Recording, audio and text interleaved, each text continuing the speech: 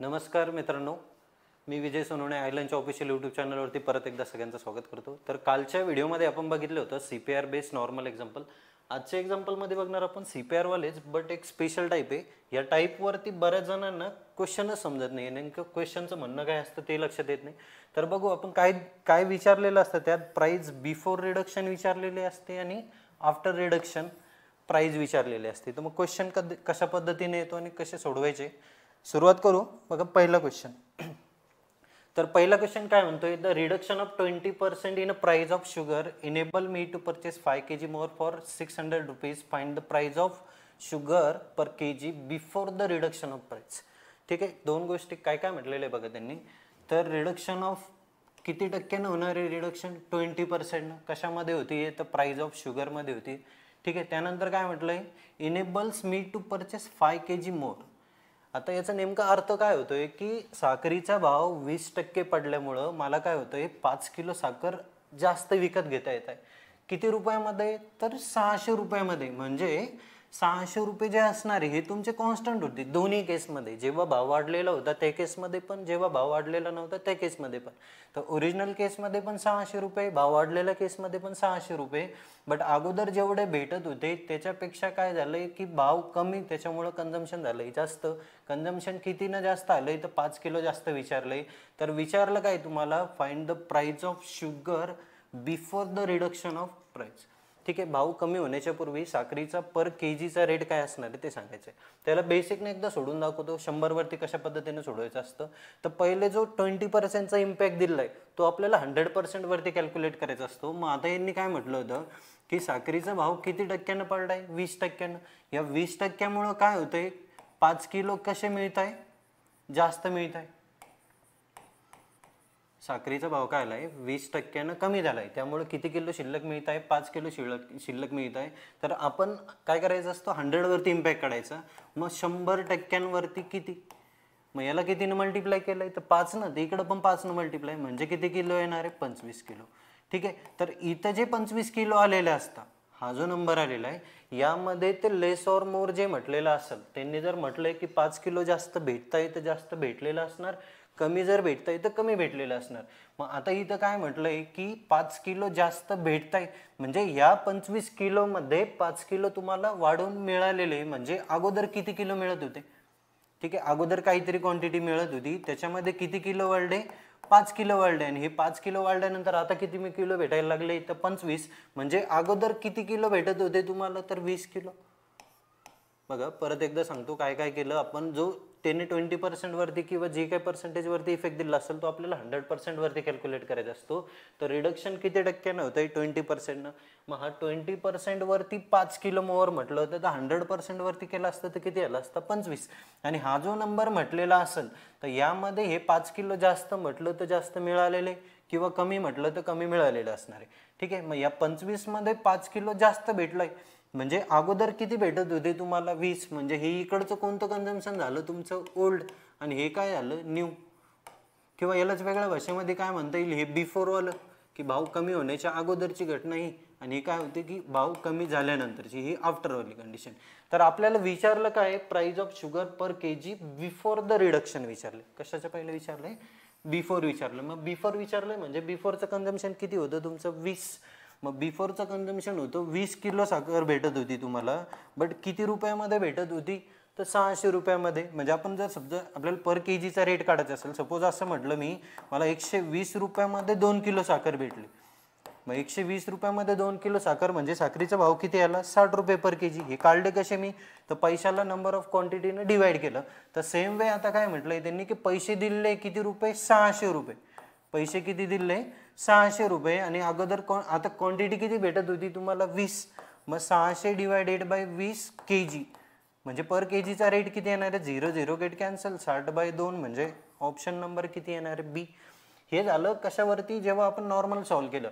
But जेव्हा हा percentage खराब आला, मग 12.5 आला, 37.5 आला, 83.33, 16.66, ज्या केसमध्ये असे नंबर आले, मग या मेथडनं सॉल्व्ह करायला थोडंसं किचकट जात असतं.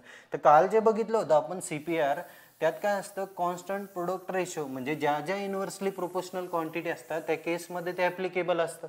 मग प्राइस वाढलं तर कन्झम्पशन कमी होणार आहे. मग प्राइस आता बघा, तर रेशोवरती सॉल्व्ह करून दाखवतो तुम्हाला की reduction of 20% in a price of sugar. मग पहिलं काय करायचं की जे काय पर्सेंटेज दिलेलं आहे ते 20%. मग 20% काय होतं रिडक्शन, म्हणजे 20% म्हणजे किती 1/5. मग 1/5 जर तुमची प्राइस ड्रॉप होती, प्राइस काय होती आहे 1/5 ड्रॉप, तर कन्झम्पशन जे असणार आहे ते किती ना, तर बघा हे यासाठी तुम्हाला कालचा व्हिडिओ बघा लागणार CPR साठी. तर 1/5 जर प्राइस काय आली ड्रॉप म्हणजे कन्झम्पशन किती, तर या फ्रॅक्शनचा न्यूमरेटर जशाला तसा ठेवावा लागत असतो आणि इथं जर लेस असेल तर दोघांचे घ्यावं लागत असते वजा बाकी, म्हणजे 1/4 न कन्झम्पशन कसं होणार आहे तर लेस होणार आहे. हे काय झालं इकडे कन्झम्पशनच्या बाबतीत, ठीक आहे. सॉरी, कन्झम्पशन काय होणार आहे इन्क्रीज. प्राइस किती ना 20% कमी म्हणजे कन्झम्पशन 25% जास्त. तर 1/4 जास्त होतंय म्हणजेच काय, जर अगोदर 4 किलो कन्झ्युम करत असेल तर आता 1 kg मोर.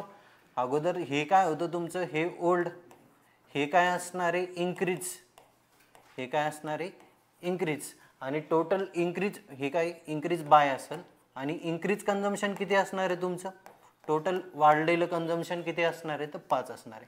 म्हणजे प्राइस 1/5 न ड्रॉप तर कन्झम्पशन 1/4 न इन्क्रीज. म्हणजे अगोदर जर 4 किलो वापरत होते तर आता 1 किलो साखर वाढून भेटणार आणि टोटल साखर किती भेटणार आहे 5. तर आपण आता हे न करता आपण डायरेक्ट याच्यावरती येऊ की इथं प्राइस किती ना 1/5 न ड्रॉप, कन्झम्पशन 1/4 न जास्त.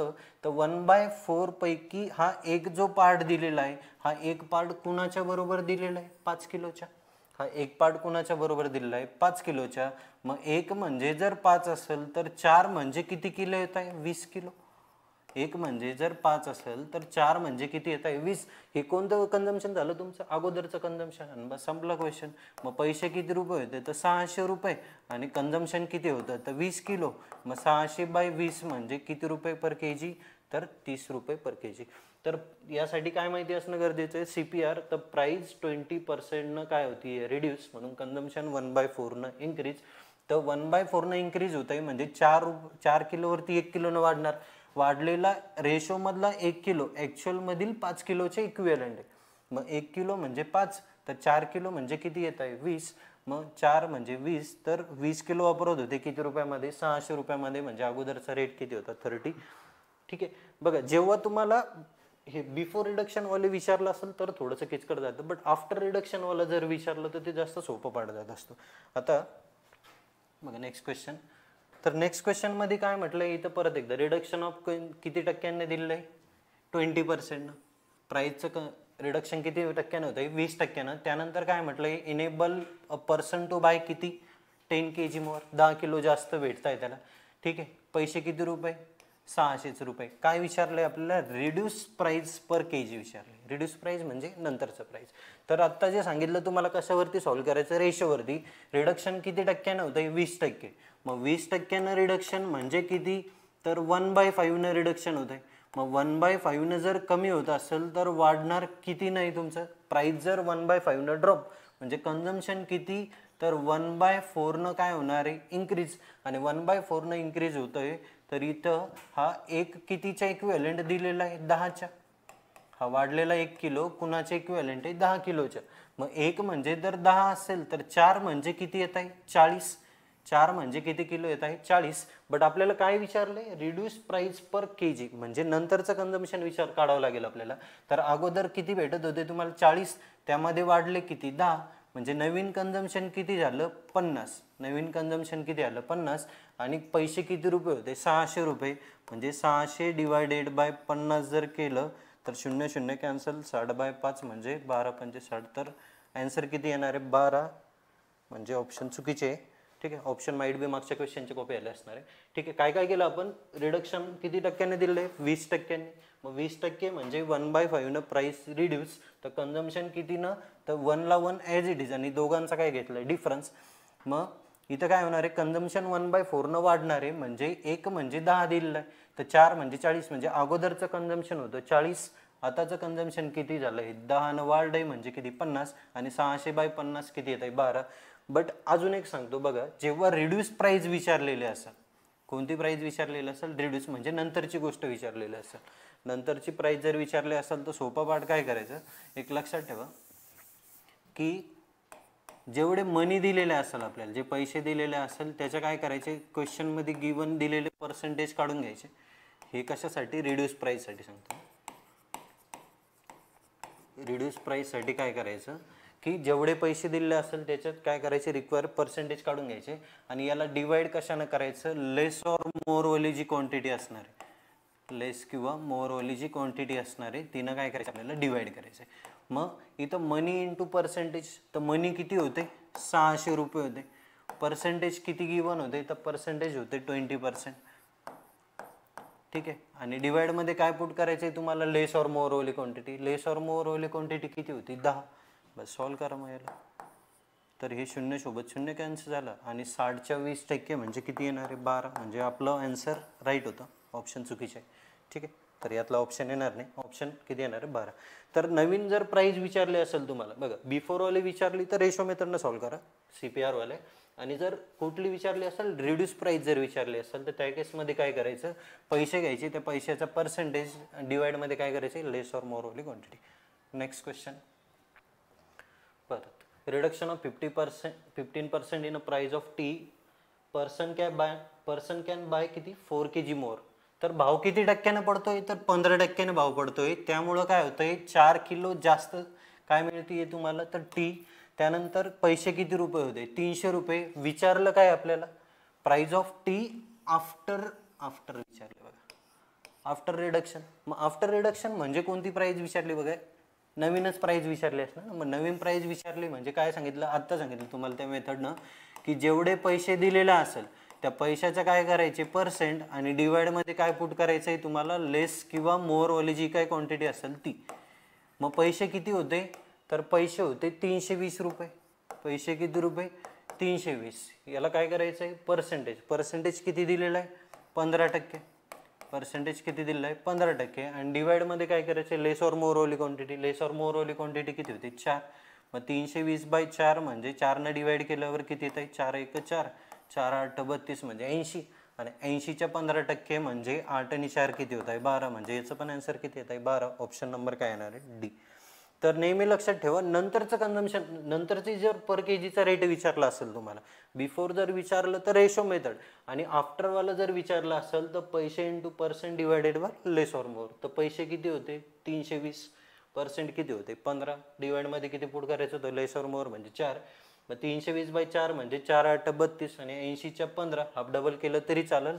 तर याच्या डबल किती होत आहे, 30. आणि याच्या अर्धे किती होत आहे, 40. 40च्या 30% किती येणार, 4 3 12. म्हणजे ऑप्शन नंबर काय येतो, D. Next question. Due to increase of 20% in a price of egg, 4 egg less available for ₹15, the original rate of egg per dozen. आता ओरिजिनल रेट विचारलाय, कोणता विचारलाय तुम्हाला, ओरिजिनल. मग ओरिजिनलसाठी तसं काही नाही, तर ओरिजिनलनं आपल्याला सॉल्व कशावरती करावं लागणार आहे, तर रेशो मेथडनं, CPR वाला. तर प्राइस किती ना आणलंय त्यांनी, due to increase of 20% in the price. मग प्राइस वाढती किती टक्क्यांनी, मग 20% प्राइस वाढणार. मग 20% म्हणजे किती होत आहे, 1/5. 20% म्हणजे किती, 1/5. तर 1/5 जर प्राइस वाढत असेल तर consumption decrease by how much, तर 1/6. प्राइस जर 1/5 वाढली तर कन्झम्पशन होणार 1/6 रिड्यूस. आणि 1/6 रिड्यूस होतं आहे. याच्यामधला काय सांगितलं आहे तुम्हाला, किती अंडे कमी म्हटलं आहे, तर 4 egg लेस म्हटलं आहे ना. किती अंडे कमी मिळणार आहे, 4 अंडे. तर हा एक कुणाच्या इक्विव्हॅलंट झाला त्या 4 एगच्या, एक कुणाचा इक्विव्हॅलंट झाला 4च्या. मग 6 म्हणजे किती झाले, 24. हे कोणतं कन्झम्पशन झालं तुमचं, बिफोरवालं. हे कुठलं कन्झम्पशन झालं, बिफोरवालं. म्हणजे आता अगोदर जर 24 अंडे मिळत होते तर आता 4 कमी म्हणजे किती मिळणार आहे, 20. बट आपल्याला आताची गोष्ट नाही विचारलं कशाबद्दल आहे, ओरिजिनलबद्दल. मग 1/5 प्राइस इन्क्रीज, तर 1/6 कन्झम्पशन डिक्रीज. मग 1/6 पैकी 1 म्हणजे 4 egg, तर 6 म्हणजे 24 egg. आणि त्यांनी काय विचारलं आपल्याला, पर डझनचा रेट विचारलाय. आणि पैसे किती रुपये होते, तर 15 रुपये. मग 15 रुपयामध्ये ठीक आहे किती अंडे मिळणार आहे तुम्हाला, 24 अंडे मिळणार आहे. आता डझनचा हिशोब जर बघितला तर साधा हिशोब आहे, 24 म्हणजे किती डझन झाले, 2 डझन. मग 15 रुपयामध्ये 2 डझन म्हणजे एका डझनचा भाव किती आला, 7.5 रुपये डझन. किंवा इंटू 12 जर काढलं तर इथं काय होणार आहे, 15/24 जर केलं 15 रुपयामध्ये 24 अंडे म्हणजे हा एका अंड्याचा रेट इंटू 12 जर केल्यावरती काय येणार आहे, पर डझनचा येणार. हे 12 मल्टिप्लाय का केलं तर हे डझन विचारले होते म्हणून. हे नाही जरी केलं तर अंदाज येतोय की 24 म्हणजे किती असतात, 2 डझन. मग 2 डझन अंडे मिळत आहे किती रुपयामध्ये, 15 रुपयामध्ये. म्हणजे 1 डझन अंडे किती रुपयामध्ये, 7.5 रुपयामध्ये. ओरिजिनल प्राईससाठी CPR आणि रिड्यूस प्राईससाठी काय करायचं, पैसे into percent divided by less or more or quantity. आता इथे काय विचारलंय, द प्राइस, बघा हा क्वेश्चन बरेच जण विचारत असतात. The price of rice have गोन डाऊन बाय 20%. तांदूळाचा भाव किती टक्क्याने कमी आलाय, 20%. त्यानंतर अमोल कॅन बाय किती केजी मोर, 14 किलो जास्त भेटणार आहे त्याला. पैसे किती रुपये दिले, 392 रुपये. Find the difference between original and reduce price. तर इथं काय करायचे तुम्हाला, दोन्ही प्राइस करायचे, ओरिजिनल पण काढायची, रिड्यूस पण काढायची. मग याला मेथड कोणती वापरायला लागेल तुम्हाला, तर रेशोस मेथड. परत एकदा प्राइस किती म्हटलंय, 20%. 20%नं प्राइस कशी होती, प्राइस कमी होती.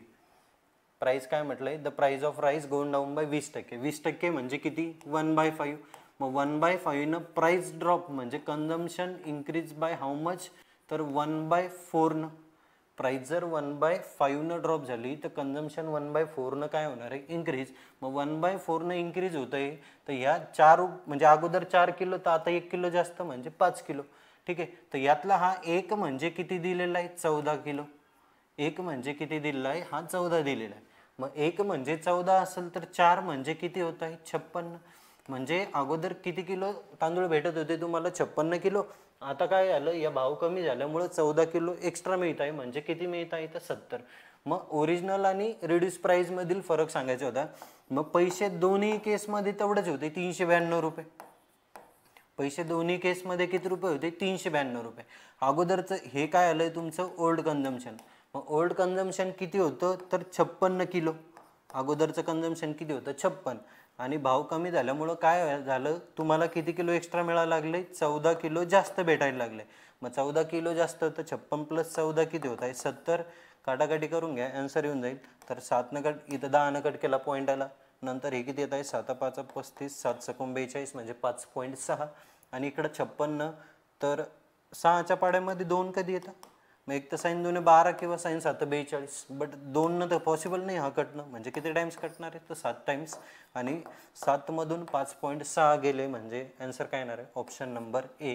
किती येत आहे, 1.4. समजलं का काय काय केलंय, तर 20% प्राइस ड्रॉप म्हणजे 1/5 न कमी, तर कन्झम्पशन 1/4 न वाढणार. 1/4 न वाढणार तर वाढलेला 1 म्हणजे 14 किलो, तर 4 म्हणजे 56 किलो. मग अगोदर 392 रुपयांमध्ये 56 किलो मिळत होते आणि आता 392 रुपयामध्ये अगोदर मिळणाऱ्या क्वांटिटीपेक्षा 14 किलो शिल्लक म्हणजे 70 किलो भेटत आहे. आणि 392/70 म्हणजे किती येत आहे, तर 5.6.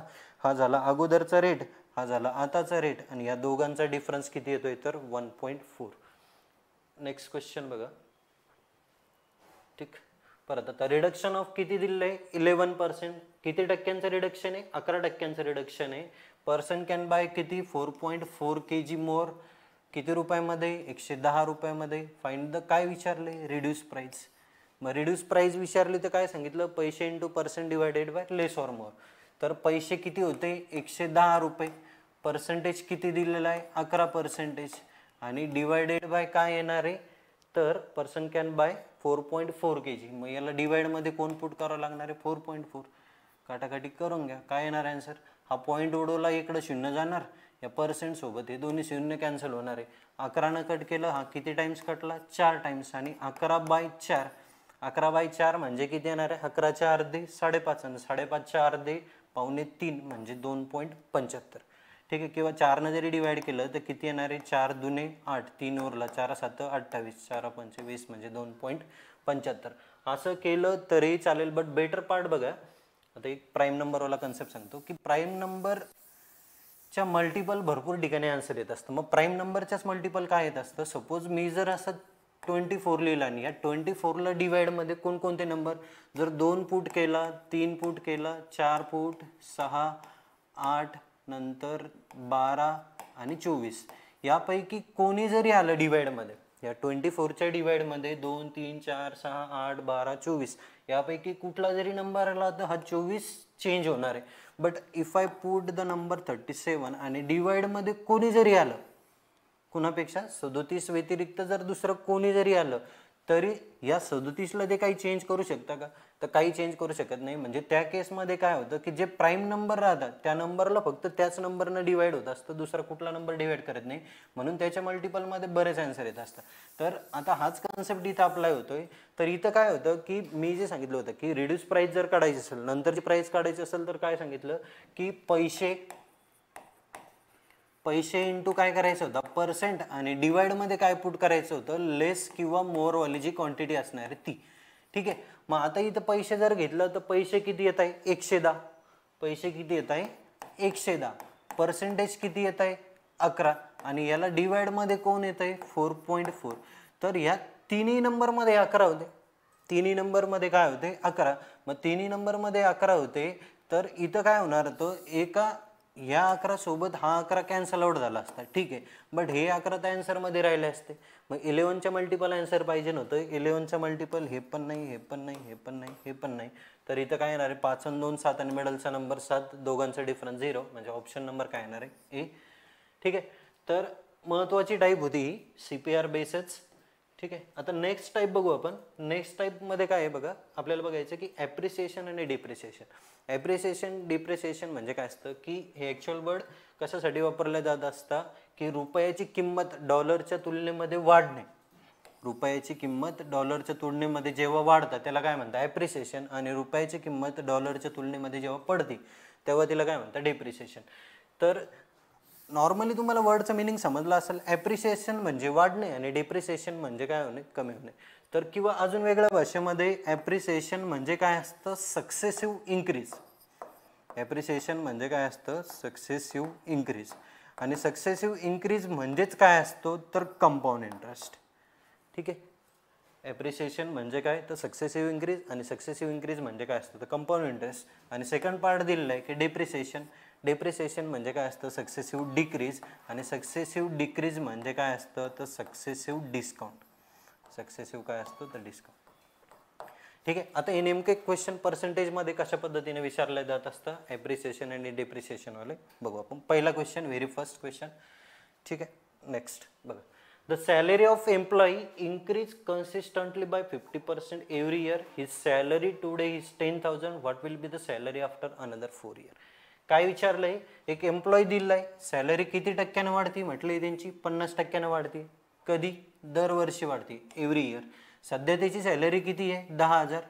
करंट सॅलरी किती दिली आहे 10,000. कधी विचारली आहे त्यांनी 4 वर्षानंतरची सॅलरी विचारली. किती वर्षानंतरची विचारली 4 वर्षानंतरची. मग आता 50% वाढणार. बघा सपोज इथं काय घेतलं मी सुरुवात बघा बेसिकनं सोडून दाखवतो. 10,000 पगार होता. ठीक आहे. दरवर्षी किती टक्क्यानं वाढती आहे 50%. मग पहिल्या वर्षी किती टक्क्यानं वाढली याच्या 50% म्हणजे किती 5,000 रुपये वाढले. ठीक आहे. मग किती हजार पगार झाला तर 15,000. ठीक आहे. ही झाली तुमची फर्स्ट इन्क्रीमेंट. या फर्स्ट इन्क्रीमेंटमध्ये पगार किती आला 15,000 रुपये. परत काय होणार आहे किती टक्क्यानं 50% वाढणार. परत आता याच्या 50%. मग याच्या 50% म्हणजे अर्धे पैसे किती हजार 7,500. ही झाली सेकंड इन्क्रीमेंट. मग 15,000 7,500 ॲड केले किती आले 22,500. ठीक आहे. 22,500 झाला नवीन पगार. नंतर परत काय करायचं आहे याच्या परत 50%. मग 22,500च्या 50% म्हणजे 11,000 250. ठीक आहे. हाफ करा चला सरळ. तर हे 22 अर्धे 11, 500 अर्धे 250. दोघांची बेरीज केली तर किती होणार आहे 33,750. ठीक आहे. दोघांची बेरीज केली. परत इथं काय आले तुमची थर्ड इन्क्रीमेंट. किती इन्क्रीमेंट म्हटलंय त्यांनी 4 वर्ष होते असं. तर परत 33,750च्या अर्धे केलं तर मग अर्धे केल्यावर काय होणार परत एकदा 2 ने डिवाइड करा. मग बे 1 बे 12 बे 8 16 बे 7 14 बे 15 10. क्रॉस चेक करा बरोबर आहे का. 2 ने डिवाइड केलं काय होणार आहे बे 1 उरला बे 12 1 उरलाय बे 8 16 1 उरलाय बे 7 14 1 उरलाय बे 15 10. बरोबर आहे. बेरीज करा 5 7 आणि 5 12 2 हात 6ला 1 8 8 16 6 हात 6ला 1 6 3 9 1 10 0 हात 6ला 1 3 आणि 2 किती आहे 5. म्हणजे आन्सर 50,625. म्हणजे ऑप्शन नंबर काय येतोय सी. ठीक आहे.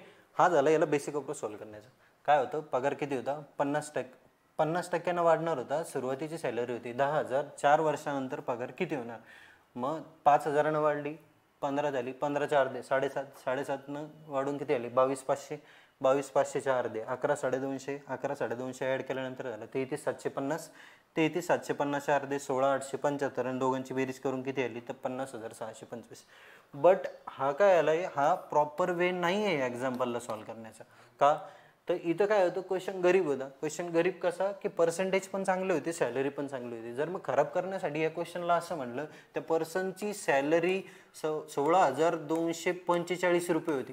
काय म्हटलं मी, पर्सनची सॅलरी होती 16,225 आणि सॅलरी वाढती त्याची दरवर्षी 12.5%. मग आता प्रत्येक वेळेस जर असं जर सॉल्व करायला गेलं तर तुम्हाला काय करावं लागेल, या नंबरचं 12.5% काढायचे, परत ॲड करायचे, जे की खूप जास्त लेंदी जाणार.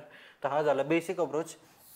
आता सोडवायचं कशा पद्धतीनं, मग सोडवायचं कशा पद्धतीनं, तर यासाठी कंपाऊंड इंटरेस्टचा जो फॉर्म्युला असतो तो वापरला जात असतो. थोडंसं वेगळ्या पद्धतीने करून कंपाऊंड इंटरेस्टमधला अमाऊंटचा फॉर्म्युला काय असतो, तर P × 1 + R/100⁴ ठीक आहे.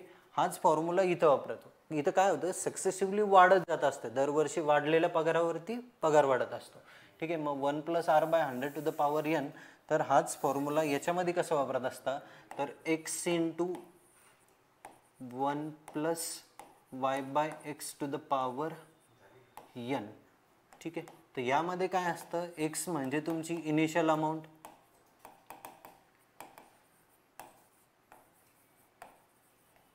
x काय असते इनिशियल अमाऊंट, y म्हणजे इन्क्रीज बाय कितीनं वाढणार आहे किंवा मग पर्सेंटेजचा जो फ्रॅक्शन असणार आहे तो.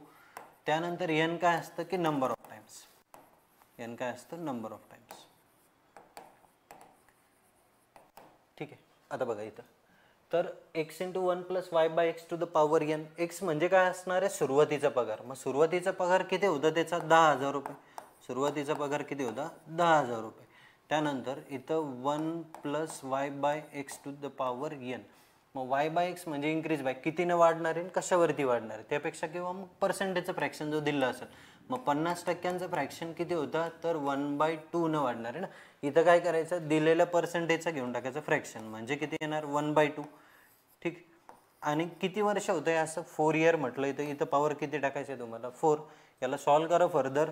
तर याला सॉल्व केल्यावर काय येणार आहे, हे 10,000. नंतर हा 1 + 1/2 म्हणजे किती होत असतो 3/2. मग 3/2, 3/2, 3/2 आणि 3/2 असं 4 वेळेस होणार आहे ना. ठीक आहे. 3/2, 3/2, 3/2, 3/2. बस आता काटाकाटी करून घ्या. बट हा फॉर्म्युला पण लक्षात ठेवण्याची गरज नाही आहे. हा फॉर्म्युला काय करायचा आपल्याला लक्षात ठेवायची गरज नाही आहे. तर बघा हे आता दोन बरं, हा फॉर्म्युला सोडून द्या आपण. आता डायरेक्ट पर्सेंटेजवरती सुरुवात करू. तर पर्सेंटेज घ्यायची, दिलेले पर्सेंटेज किती टक्क्यानं वाढते, 50%.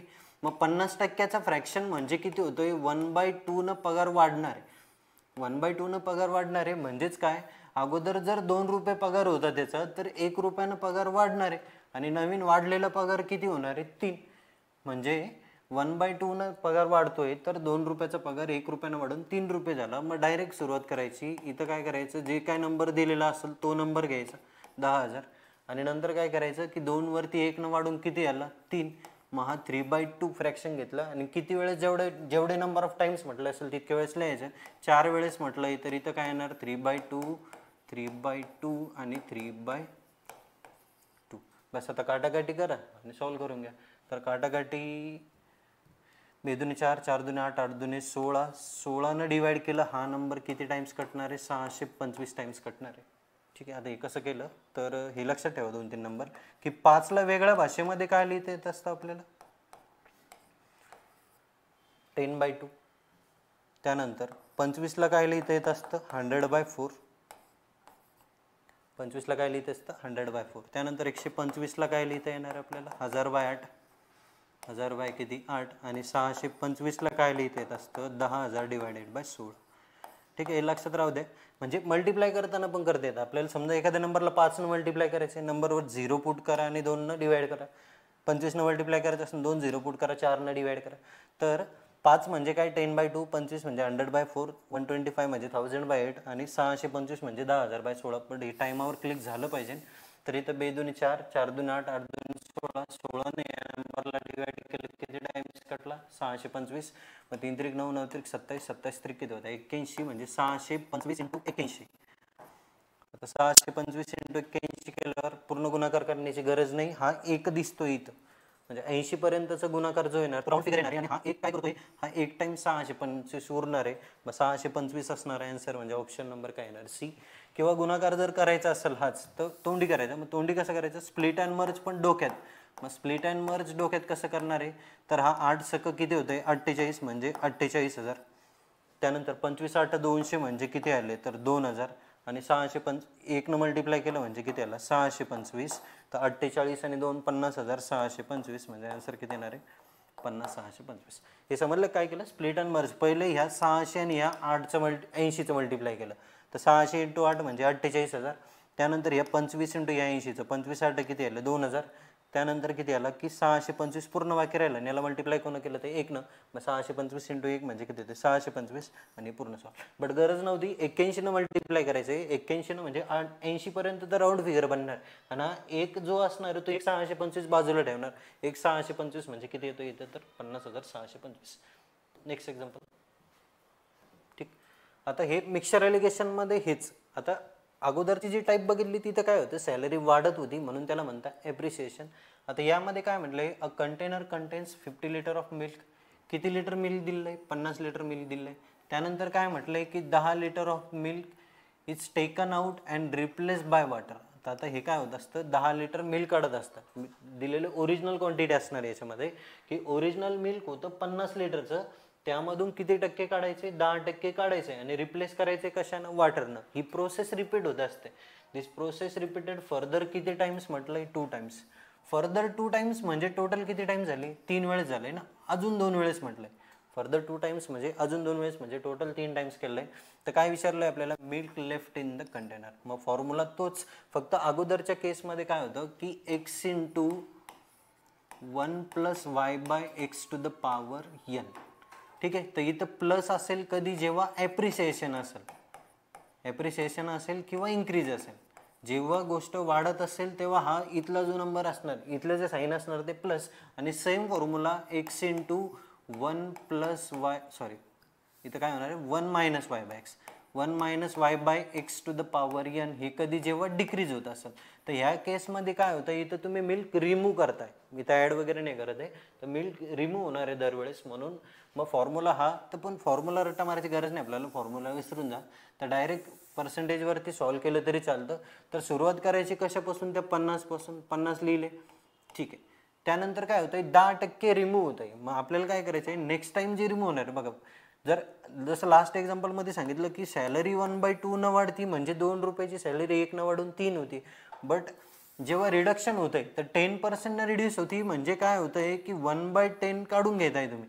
म्हणजे 10 लिटर दुधामधून 1 लिटर काढून घेताय आणि नेक्स्ट टाइम जे राहणार आहे ते उरलेल्यापैकी राहणार आहे ना. म्हणजे 10 मधून 1 गेला, उरला किती तर 9. 10 पैकी काय करायचं आहे 1 रिमूव्ह करायचं आहे, म्हणजे उरणार किती आहे 9/10. किंवा मग फॉर्म्युला जरी घेतलं बघा तुम्ही, तर x काय होता 50 × 1 - y/x. y/x म्हणजे किती येणार 10%चं फ्रॅक्शन किती येणार तर 1/10. आणि किती वेळेस म्हटलंय असं, फर्दर 2 टाइम्स म्हणजे 3 वेळेस. मग इथं याचा पॉवर किती द्यावं लागणार 3. सॉल्व जरी केलं तर काय होणार 10 1 10 मधून 1 गेला किती उरला 9. म्हणजे 50 × 9/10, 9/10 आणि 9/10. बट हा फॉर्म्युला रट्टा नाही मारायचा आपल्याला, डायरेक्ट करायचं. 10% 10% म्हणजे किती 1/10. 1/10 म्हणजे काय तर 10 पैकी 1 लिटर काढतोय म्हणजे ठेवतो किती 9/10, 9/10, 9/10. सॉल्व करायला तर सॉल्व करताना उत्तर काय येऊ शकतं बघा, हा 0 सोबत 0 कॅन्सल आउट झाला. ठीक आहे. 2 0 काय करताय 2 डिजिट सोडून पॉईंट आणणार आहे. 2 डिजिट सोडून पॉईंट म्हणजे ऑप्शन नंबर ई घरी गेला. ठीक आहे. त्यानंतर 9 9 9 म्हणजे किती येत आहे 729. आणि याला कितीनं मल्टिप्लाय करायचे 5 न मल्टिप्लाय. मग 729 × 5 म्हणजे युनिट प्लस पकडा सध्या. आता 9 5 किती होत आहे 45 म्हणजे ऑप्शन नंबर किती येणार आहे डी 36.45. किंवा मल्टिप्लाय जरी केलं तर आता बघा हा गुणाकार कसा करायचा, असं जर कोणी असेल हे 29 19 असं जर मल्टिप्लिकेशन असेल तर 5 × 729 करायचं होतं आपल्याला. 5 काय करायचं होतं 729 म्हणजे 5 घ्यायचं होतं मला 729 वेळेस. मग 5 729 वेळेस न घेता मी 5 730 वेळेस जर घेतला असता तर हा गुणाकार किती आला असता 7 5 35 म्हणजे 3500 आणि 5 3 15 म्हणजे किती येत आहे 180 म्हणजे 3680. हा किती आला 3680. हे समजलं का 7 5 35 म्हणजे 3500, त्यानंतर 5 त्रिक 15 म्हणजे 150, 3.5 म्हणजे 3,500 प्लस 150 किती होत आहे 3680. बट एक 5 लेस करावं लागणार आहे ना याच्यातून, म्हणजे 729 वेळेस घ्यायचा होता मी 730 वेळेस घेतला, यामध्ये एक 5 एक्स्ट्रा, यातून एक 5 उडवून टाकायचा, म्हणजे किती येणार आहे 36.75, म्हणजे 3675, सॉरी इथं किती येत आहे 5 त्रिक 15 येत आहे ना, सॉरी 150 येईल तो, म्हणजे हा 150 राहील, त्यातून 5 गेले तर किती उरणार आहे 45, म्हणजे आन्सर किती येईल 36.5, किंवा युनिट प्लेसनं जरी गेलं असतं तरी चाललं असतं. नेक्स्ट, आता लास्ट एक्झाम्पलमध्ये काय दिलेलं होतं, जे रिमूव्ह होणारं मिल्क दिलं आहे ते इन टर्म्स ऑफ कशामध्ये दिलेलं होतं की पर्सेंटेजमध्ये दिलं, 10 लिटर 10% रिमूव्ह होत आहे. आता हीच गोष्ट कधी कधी कशामध्ये सांगितलेलं असेल तुम्हाला, क्वांटिटीमध्ये सांगितलेलं असेल. मग क्वांटिटीमध्ये सांगितले म्हणजे काय, तर 6 लिटर मिल्क दिलं होतं, त्याच्यापैकी किती रिमूव्ह करायचं होतं 60 दिलेलं होतं, त्यापैकी रिमूव्ह किती करत होते 6. मग याला परत एकदा फॉर्म्युला वापरला तरी चालतो किंवा बेसिकने गेलं तरी चालेल. फॉर्म्युला काय म्हणतो, एक्स इंटू डिप्रिसिएशन असेल कमी जर होत असेल तर मायनस, आणि वाढत असेल तर काय करायचं प्लस, मग x into 1 minus y by x to the power N. ठीक आहे, एक्स म्हणजे तुमची सुरुवातीची व्हॅल्यू जी काय असेल ती किती होती 60, नंतर इथं 1 minus y by x, Y म्हणजे किती रिमूव्ह करताय आणि एक्स म्हणजे कशातून रिमूव्ह करताय. मग किती रिमूव्ह करताय 6, कशातून रिमूव्ह करताय 60 मधून, किती वेळेस करताय, एन म्हणजे काय असतं number of time, further 2 times, परत एकदा फर्दर 2 टाइम्स म्हणजे टोटल किती टाइम्स होत आहे 3 टाइम्स. सॉल्व जर केलं तरी चालेल. मग 6 1 6, 6 10 किती होत आहे 60, मग 1/10, 1 मायनस 1/10 म्हणजे किती येणार आहे 9/10, मग 60 इंटू 9/10, 9/10 आणि 9/10. ठीक आहे, याचं जे आन्सर येईल ते फायनल आन्सर असेल. मग असं केलं तरी चालतं, या फॉर्म्युलामध्ये पुट केलं तरी चालेल, किंवा न करता डायरेक्ट कसं करता येईल, तर काय करायचं, रिमूव्ह होणारी क्वांटिटी, इथं जी रिमूव्ह होणारी quantity he टोटलच्या how much percent हे कॅल्क्युलेट करायचं. काय म्हटलं मी, रिमूव्ह होणारी क्वांटिटी टोटलच्या किती टक्के पार्ट आहे तो चेक करायचं. तर रिमूव्ह किती करता येते 6 किलो किंवा 6 लिटर, कशामधून 60 मधून ना, मग 60 मधून 6 जाते म्हणजे किती करताय रिमूव्ह 10, मग 10% रिमूव्ह करताय, 10%चा फ्रॅक्शन किती असतो तर 1/10, मग 1/10 रिमूव्ह करतायत. आपल्याला रिमूव्ह होणाऱ्याशी घेणं देणं नाही, कारण की नेक्स्ट टाइम जे रिमूव्ह होणार ते उरलेल्या पार्टमधून होणार. मग 1/10 रिमूव्ह म्हणजे 9/10 ते ठेवणार आहे, 1/10 रिमूव्ह करताय म्हणजे 9/10 ठेवताय, मग 60 इंटू 9/10, 9/10, 9/10.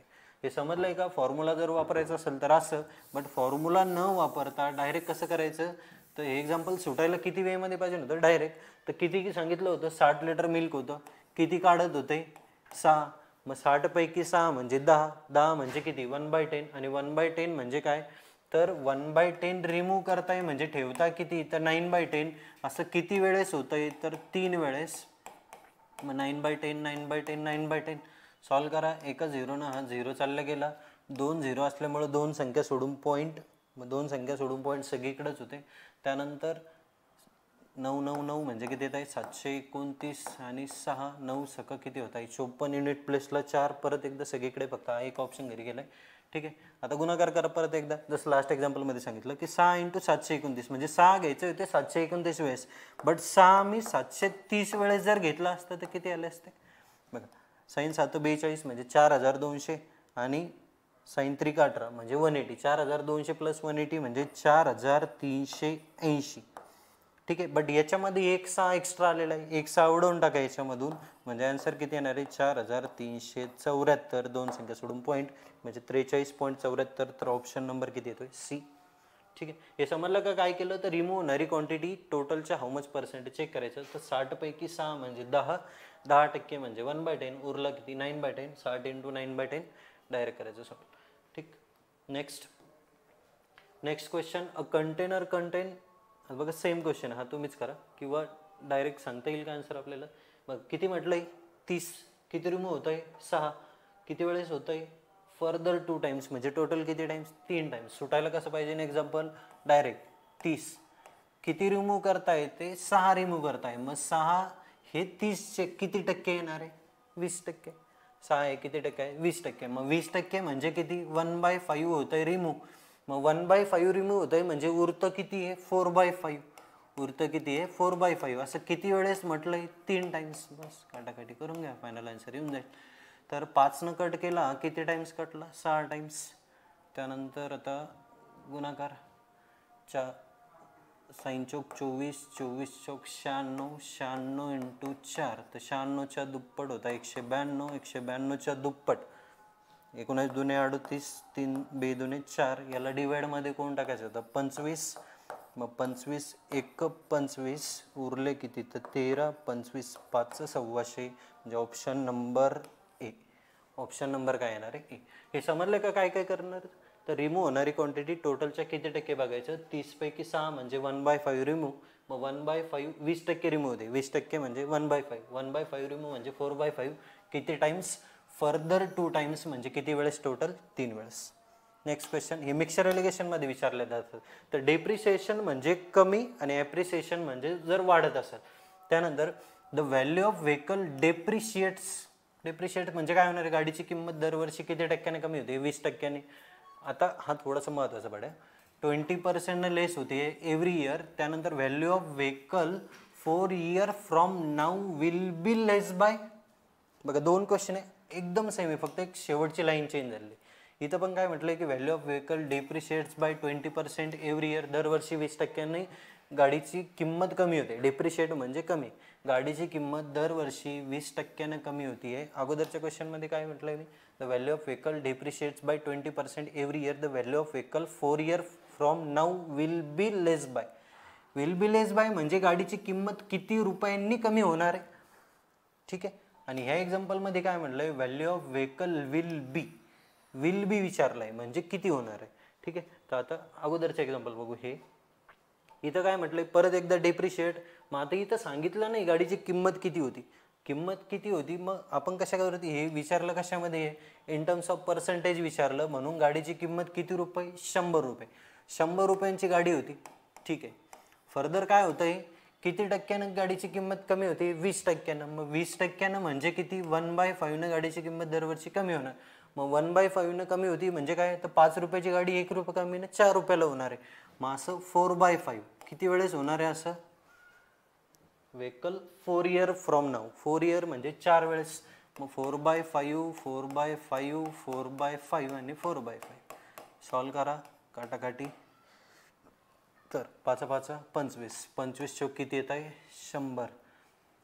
परत 4 चौक 16, 4 चौक 16, हा झाला 16, हा झाला 16. हे 16 16 किती होत आहे 256. 256च्या चौपट 256च्या डबल 512, 512च्या डबल होत आहे 1024. आणि ह्या 1024ला डिवाइड कोणी करायचं या 25नं. मग 25नं डिवाइड केलं तर 1000पर्यंत कितीनं भाग गेला असता 40पर्यंत. 1000पर्यंत 25नं भाग दिला असता 40पर्यंत म्हणजे 40पेक्षा थोडं. आणि या 24ला 25 किती टाइम सोडवणार आहे 1 पेक्षा स्लाइडली कमी म्हणजे 40 आणि त्याच्या 1च्या जवळपास म्हणजे 41. म्हणजे ऑप्शन नंबर किती येणार आहे डी. बट हे उत्तर घ्या केसमध्ये. बघा क्वेश्चन व्यवस्थित होता. काय काय केलं आपण हे कॅल्क्युलेशनचा पार्ट होता येतं लक्ष देऊन जाईल तुमच्या. काय होतं गाडीची किंमत 100 रुपये दरवर्षी 20% 1/5 न लेस 5 वरती 1 न लेस म्हणजे 4/5 4/5 4/5 4/4 5 5 25 न कट केलं किती आलं 4 टाइम्स. 4 चौक किती आले 16, 4 चौक किती आले 16, 16 16 किती आले 256. 256च्या चौपट 256च्या डबल 512, 512च्या डबल 1024. 1024ला 25नं भाग दिला भागाकार केला तरी चालतो. बट एक लक्षात येते की 1000पर्यंत भाग चाललाय 40नं. 1000पर्यंत 40नं भाग चाललाय. वरच्या 24ला 25 किती टाइम सोडवणार आहे 25 असतात 1. बट 25पेक्षा लेस म्हणजे 41पेक्षा थोडंसं उत्तर कमी मग 40.96. बट 40.96 उत्तर येतंय का याचा मिनिंग काय झाला. हे सगळं सॉल्व्ह केल्यावरती येणारी जी किंमत येत असती ही काय येत असती 100 रुपयांची गाडी होती तुमची. 100 रुपयांची गाडी. ह्या गाडीची किंमत कमी होत होत किती झाली तुमची फायनली 40.96 रुपयाची ती गाडी झाली आहे. बट आपल्याला इथं विचारलंय का त्यांनी आपल्याला काय विचारले विल बी लेस बाय विचारलंय. गाडीची किंमत किती झाली हे नाही विचारलं. गाडीची किंमत किती रुपयांनी कमी झाली आहे. मग 100 रुपयांची गाडी 40.96 रुपयांना झाली आहे. 100 रुपयांची गाडी किती रुपयाला झाली आहे याला फायनल सॉल्व्ह केल्यावरती आन्सर किती आलं 40.96. बट खुशी खुशीमध्ये आन्सर मारायचं नाही का कारण की याच्यात विचारलं काय व्यवस्थित बघा value of vehicle will be less bye. हे लेस बाय नसतं तर आन्सर आलं असतं 40.96. बट लेस बाय म्हटल्यामुळं काय होणार आहे आन्सर चेंज होईल तुमचं. तर 100 रुपयांची गाडी 40.96 रुपयांना झाली म्हणजे गाडीची किंमत कितीने कमी आली तर 100 वजा 40.96 वजाबाकीपेक्षा बेरीज करा बेरीज सोपी जात असती. तर या 40.96 मध्ये किती टाकला म्हणजे 100 होणार आहे. तर या 0.96 मध्ये पॉईंट जर 0.4 टाकले तर किती आलं, तो 41. 41 मध्ये 9 टाकलं किती आले 50, आणि 50 मध्ये 50 टाकले किती आले 100. म्हणजे आन्सर किती येईल तुमचं 59.04. म्हणजे ऑप्शन नंबर डी हे उत्तर नाही, ऑप्शन नंबर ई आहे राईट आन्सर. समजलंय का? तर क्वेश्चन व्यवस्थित समजून घ्या. Value of vehicle will be जर म्हटलं असतं तर आन्सर, म्हणजे आता तो पुढचा क्वेश्चन आहे बघा सेम सगळं. विल बी म्हटलं तर काय, तर 100 रुपयांची गाडी किती रुपयाला झाली, गाडी होती 100 रुपये, दरवर्षी 20% कमी, म्हणजे 1/5 कमी, म्हणजे होती किती आहे 4/5. मग 4/5 4/5 4/5 आणि 4/5 4 वर्ष. याला सॉल्व्ह केल्यानंतर उत्तर किती येतं 40.96. म्हणजेच काय, तर 100 रुपयांची गाडी 40.96 रुपयांना झाली, तर याचं उत्तर हेच येणार. विल बी म्हटलं तर आन्सर हे, but will be less bye म्हटलं तर 100 रुपयांची गाडी 40.96 रुपयांना झाली, म्हणजे त्या गाडीची किंमत किती रुपयांना कमी आली 59.04. म्हणजे ऑप्शन नंबर काय येणार आहे ई, आणि याचा आन्सर काय येणार आहे तर 40.96 म्हणजे ऑप्शन नंबर डी. यानंतर आहे काय एखादा क्वेश्चन आहे, ठीक आहे. द पॉप्युलेशन ऑफ, आता बघा जे लोकसंख्या पण जी वाढत असते, लोकसंख्या पण कशी वाढत असते सक्सेसिव्हली, कारण की काय होत असतं वाढलेली लोकसंख्या परत लोकसंख्या वाढवण्यासाठी मदत करत असते. The population of town increases annually bye 10%. मग आता दरवर्षी किती टक्क्यानं वाढती, 10% वाढती. सुरुवातीला किती होती 16 लाख, ऑक्टोबर 2015 पासून ऑक्टोबर 2018 पर्यंत विचारली त्यांनी, ठीक आहे. मग आता सुरुवात कशी करायची, तर परत एकदा तो फॉर्म्युला वापरला तरी चालेल, फॉर्म्युला नाहीच वापरायचा आपल्याला. तर किती टक्के सांगितली 10%. मग 10% म्हणजे किती होती 1/10. मग 1/10 तर लक्षात ठेवा, जेव्हा 10% इन्क्रीमेंट असतं तर आन्सर जे असतं ते नेहमी कितीच्या पाड्यात असतं 11च्या मल्टिपल. 11चाच मल्टिपल का, कारण की 11 प्राईम नंबर आहे, बाकी कोणते मल्टिपल नसतं. मल्टिपल कुठले जे प्राईम नंबर राहतं त्यांच्याच मल्टिपल असतं. तर 1/10 म्हणजे काय, 10 अगोदर 10 असेल तर दरवर्षी 1 न वाढून लोकसंख्या किती होणार होती 11. मग आता त्या गावाची सुरुवातीची लोकसंख्या किती सांगितलेली होती 16 लाख. मग 1 2 3 4 5 नंतर दरवर्षी काय होती 1/10 ने इन्क्रीज. असं किती वर्ष होतंय 15 पासून 18 पर्यंत, म्हणजे 3 वर्ष. 15 पासून 18 पर्यंत म्हणजे किती होत आहे 3 वर्ष. मग 3 वर्ष म्हणजे पहिल्या वर्षी झाली 10ची 11, दुसऱ्या वर्षी पण किती आली 10ची 11, आणि तिसऱ्या वर्षी पण किती आली 10ची 11. ठीक आहे, याला सॉल्व्ह करून घ्या, आन्सर येऊन जाईल तुमचं. हे 3 शून्य गेले तर उरले 2 शून्य, आन्सरवरती 2 शून्य पाहिजे नाही, ठीक आहे. त्यानंतर 11 11 11 किंवा युनिट प्लेस चेक करा, इकडे तिघांचा युनिट प्लेस 1 आणि हा 6 मल्टिप्लाय होणार आहे, म्हणजे हे 2 ऑप्शन जात आहे. बट आता या तिघांपैकी मग गुणाकार करून घ्या. तर 11चा क्यूब किती असतो 1331. 11चा क्यूब किती असतो 1331, मल्टिप्लाय किती ना 16 न, 16 1 16 6 7 1 16 3 48 1 49, हे 2 शून्य बाजूच्या, ठीक आहे. म्हणजे ऑप्शन अजून पण आपलं उत्तर नाही फायनल होती इथं, हा ऑप्शन इलिमिनेट झाला. पूर्ण गुणाकार करताना फक्त ऑप्शनकडे नजर राहू द्यायची की कोणी येतंय का. तर 16 1 16ला हे 2 शून्य तर पहिले तर बाकीच राहिले, ठीक आहे. त्यानंतर 16 1 16 6 कॅरी आलाय 1, नंतर 16 3 48 1 49ला 9 आले 4, 16 3 48 4 52 म्हणजे 5 आहे का अजून काही, पूर्णच करावं लागणार आहे. नंतर 16 1 16 आणि 16 आणि 5 किती होत आहेत तर 22, 16 आणि 4 सॉरी 16 आणि किती येत आहे 5 येत आहे ना, सॉरी. मग 21 येईल आन्सर, तर 21 29 600, म्हणजे ऑप्शन नंबर काय येतो तर बी. हे समजलं का काय काय केलं, 10% वाढते म्हणजे 1/10. किंवा मग आता 11चा पाडा जरी शोधला असतं तरी चाललं असतं. मग 11चे मल्टिपल कसे शोधत असतात, तर अल्टरनेट नंबरच्या समचा डिफरन्स 0 किंवा मल्टिपल ऑफ 11. तर इथं तर 2 आणि 2 4, 6 आणि 4 किती होत आहे 10, म्हणजे वरची सम येते 10 आणि 9 ने किती येत आहे 10, म्हणजे या दोघांचा डिफरन्स कितीचा तर 0चा, म्हणजे 11चा मल्टिपल, तर ऑप्शन नंबर काय ते बी. तर डायरेक्ट सोडवायला कसा पाहिजे होता 10%चा इन्क्रीमेंट. 10%चा इन्क्रीमेंट म्हणजे 11चा पाडा. 11चा पाडा जर चेक केला तर तिथे एकच ऑप्शन आहे, ऑप्शन नंबर कोणता बी. आणि नेक्स्ट क्वेश्चन काय म्हणतोय, the population of town increases. पहिल्या वर्षी किती टक्क्यानं वाढती 10% वाढती, दुसऱ्या वर्षी किती टक्क्यानं वाढती 20% वाढती. त्यानंतर त्यांनी काय सांगितलंय, after the growth present population of town किती 13,200. Then what is the population of town after 2 year अगो. आता 2 वर्षापूर्वीचे विचारले, म्हणजे त्यांनी काय सांगितले 2 वर्ष वाढल्यानंतर त्या गावाची लोकसंख्या एवढी होती, ठीक आहे. आणि काय विचारलं आपल्याला 2 वर्षापूर्वीची लोकसंख्या किती असणार आहे. सपोज आपण काय केलं की 2 वर्षापूर्वीची जी गावाची लोकसंख्या होती 100 कन्सिडर केली, 2 वर्षापूर्वी किती होती 100. मग पहिल्या वर्षी किती टक्क्यानं वाढली 10% वाढली म्हणजे किती आली तर 110. त्यानंतर हे काय आलं इथं फर्स्ट इयर झालं. त्यानंतर दुसऱ्या वर्षी किती आली परत याच्यावरती किती टक्क्यानं वाढणार आहे 20%. मग याच्या 20% म्हणजे किती येणार आहे तर 22.